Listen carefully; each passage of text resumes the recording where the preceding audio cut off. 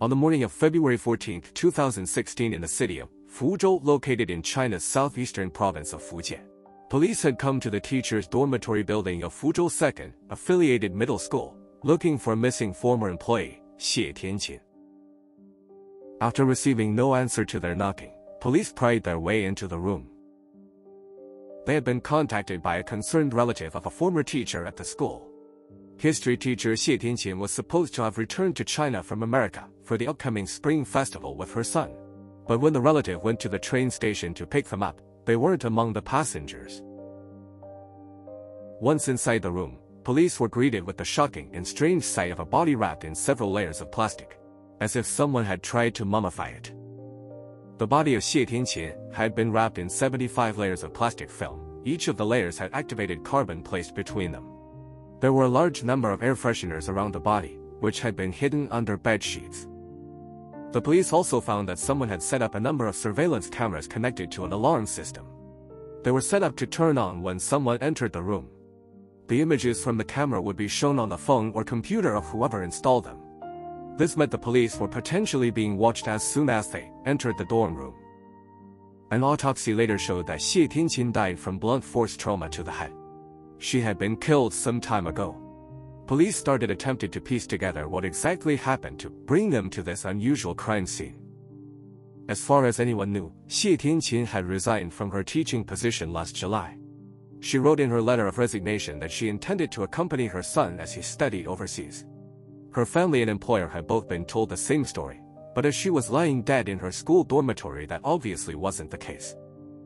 The family had received a message supposedly from Xie Tianqin that they were returning to China to celebrate the Chinese New Year with them. The message had clearly not been sent by Xie Tianqin, and when they looked through immigration records, the police found that neither her nor her son had left the country. With his mother having been brutally murdered, police began looking for the son. However, as they investigated, any concerns quickly turned to suspicion, and soon they would be offering a reward for information leading to his arrest. As more information came out about the son Wu Xieyu, the more it shocked people that he was the #1 suspect for the brutal death of his mother. Wu Xieyu to many was the image of the perfect Chinese son. And he absolutely didn't fit the profile of that of a vicious killer. He was considered one of the top students in the Department of Economics at Beijing University, one of the most prestigious universities in the country. To his friends, teachers and family, he was a friendly, dedicated, hard-working young man who had a bright future ahead of him. Now he was being hunted down for the death of his mother, whom he had always seemed to love dearly. It would take 3 years for the police to catch up with Wu Xieyu to face trial for his shocking criminal act. Wu Xieyu was born on October 7, 1994 in the city of Nanping in Fujian province. While his mother was a teacher, his father worked for a state-owned enterprise. The family moved to Fuzhou in 1996 due to his mother being offered a job at Fuzhou 2nd Affiliated Middle School and taking a position as a history teacher. Wu Xieyu was a standout student, not only being the top student in his class but the entire grade. Unlike other students who could excel in one subject but struggle in others, Wu Xieyu didn't seem to have any weak subjects.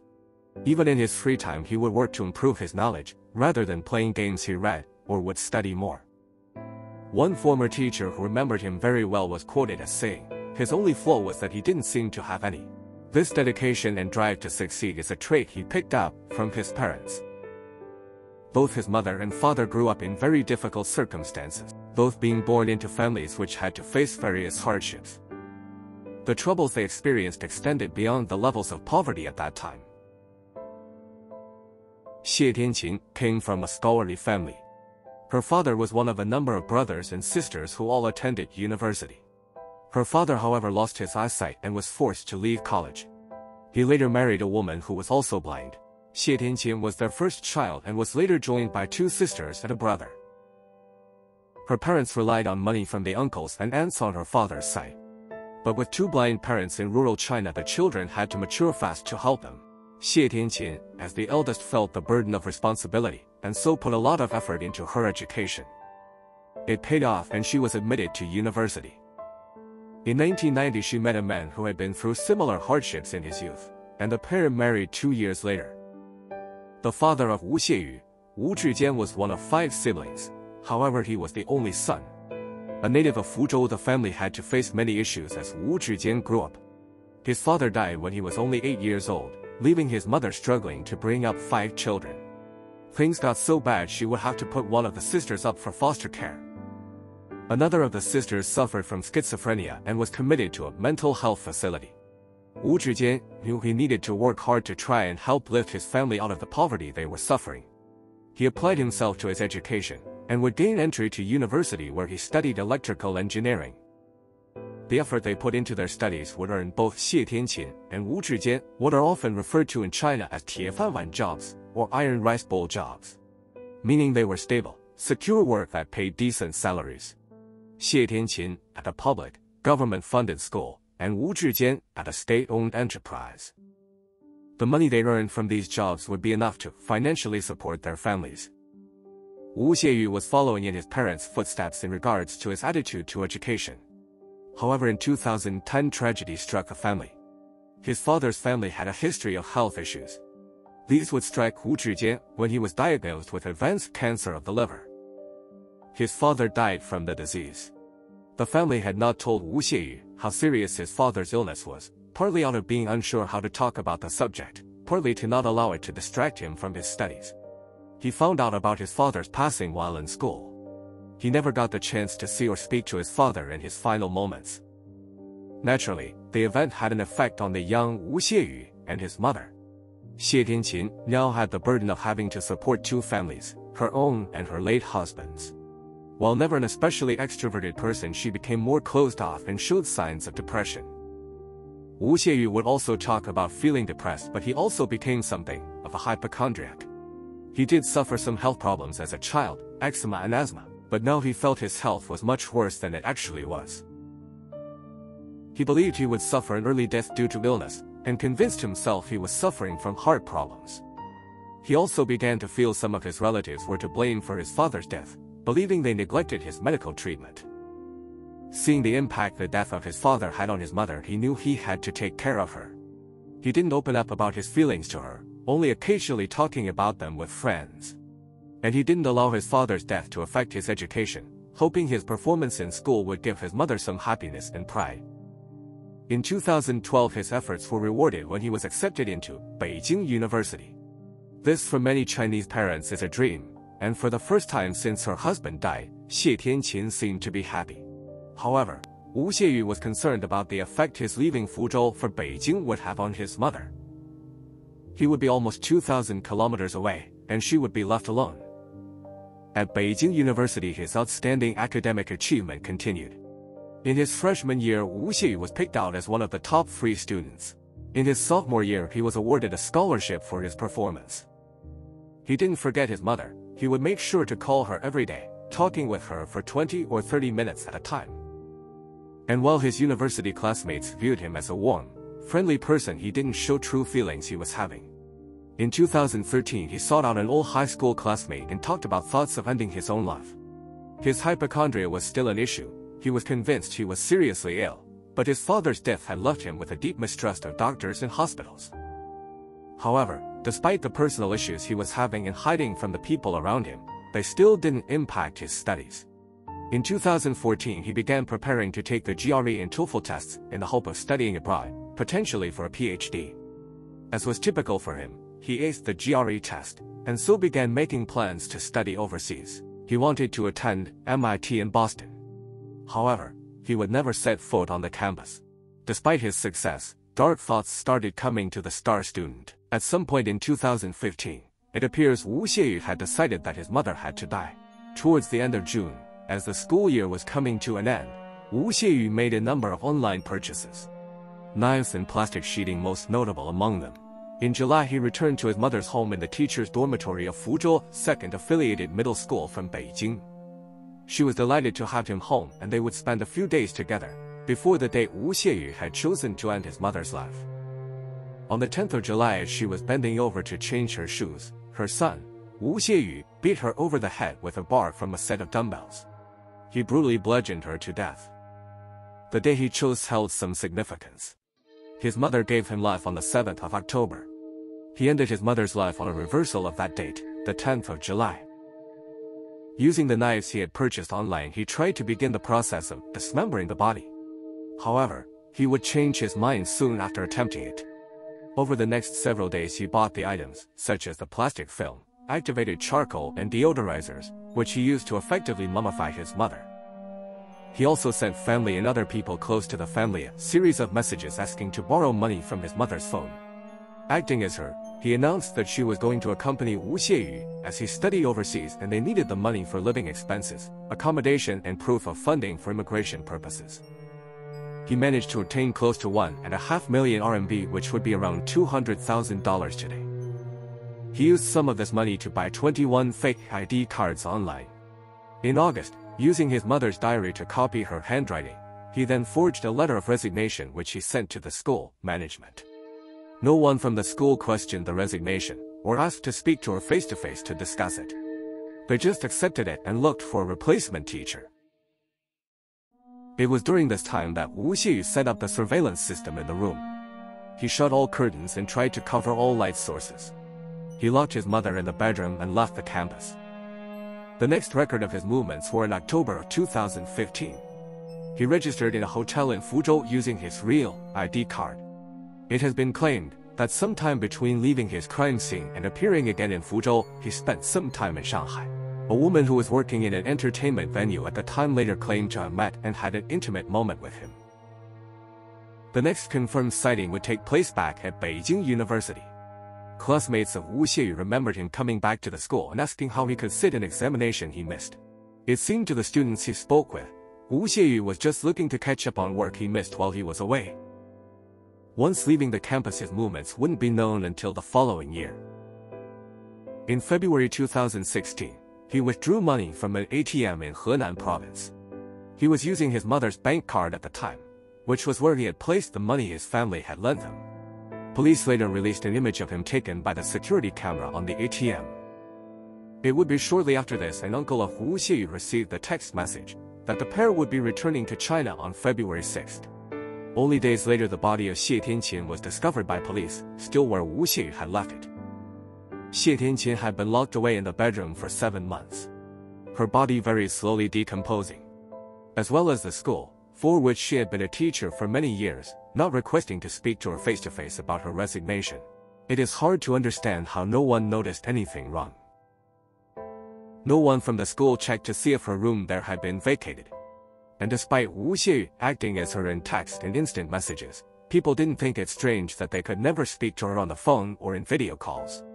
No friends or family members thought there was anything wrong. No one had noticed she was gone. It didn't take long for Wu Xieyu to become the #1 suspect in the crime. But Wu Xieyu had a head start, money and a large number of fake ID cards. After sending the text to his uncle, Wu Xieyu vanished and wouldn't be found for 3 years. In the time between he sent the text message and his eventual arrest, Wu Xieyu traveled to various cities in China. He would settle on hiding in the mega city of Chongqing. He spent much of his time drinking in nightclubs and frequenting places where women offered special services. He spent large amounts of money on lottery scratch cards, and started a relationship with a woman who worked in an entertainment venue offering the special services.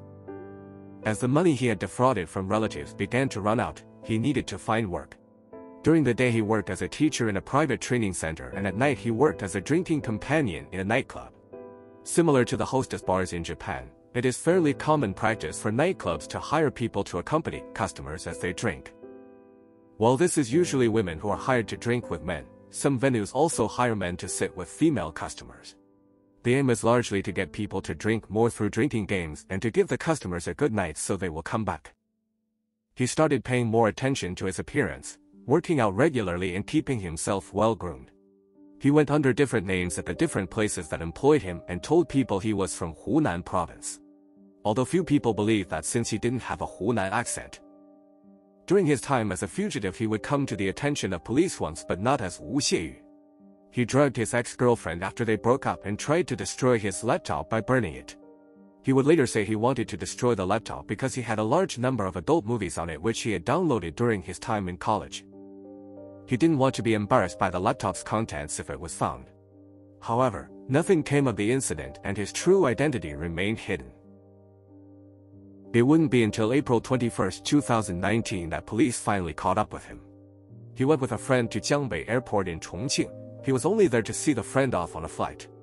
Despite only being in the airport for 10 minutes, facial recognition technology flagged him and police made the arrest. He was questioned for 8 hours by investigators, and while he confessed to being responsible for his mother's death, he was less forthcoming about the reason. When pressed on the motive for his actions, he would change the subject and begin talking about other topics, often of an academic or philosophical nature. He would, however, explain some of his actions in the aftermath of the crime. He told police that when he booked into the hotel in Fuzhou, he intended to go back to the dormitory and deal with his mother's body.